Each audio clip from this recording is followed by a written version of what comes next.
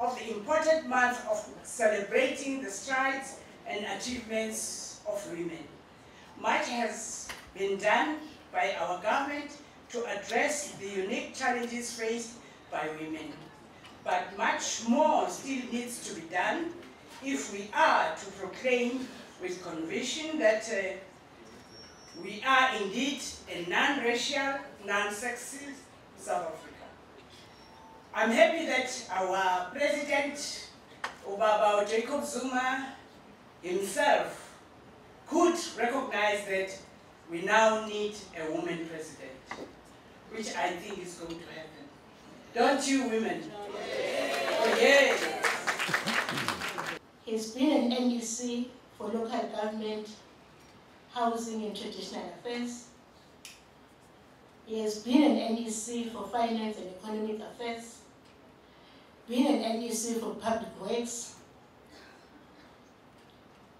and is now an NEC for economic development and tourism. He is a unionist, hence they are subjected to good in Mali parameters. Was involved as a unionist with Metal and Allied Workers Union of South Africa, as well as NUMSA in the northern KwaZulu-Natal. He is also a convener of the ANC caucus within the Economic Development and Tourism Portfolio Committee of the Legislature. That is Umabuya Khulu, who is Baba or Mr. Michael Mabuya Khulu. Can we give him a big round of applause?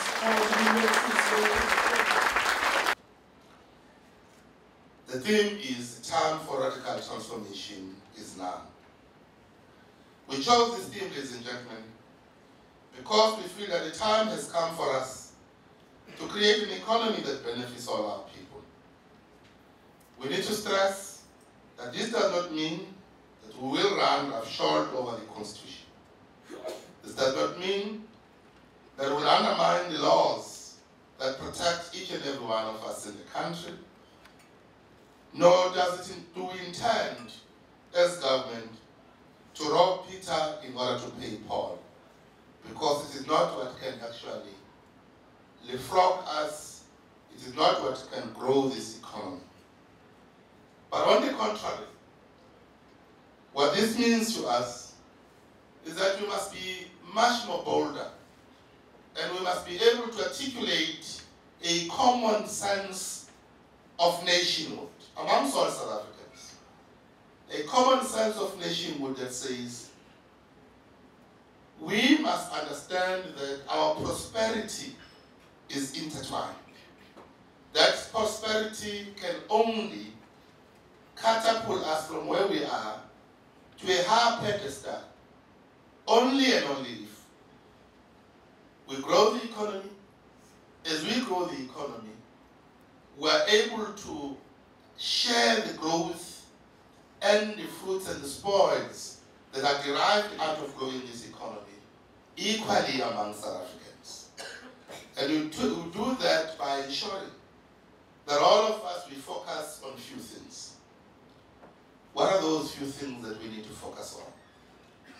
First among those is that we must have very clearly targeted interventions. Interventions that are promoting issues of localization, issues of industrialization, issues of value addition, issues of infrastructure development, skills development, and entrepreneurial development.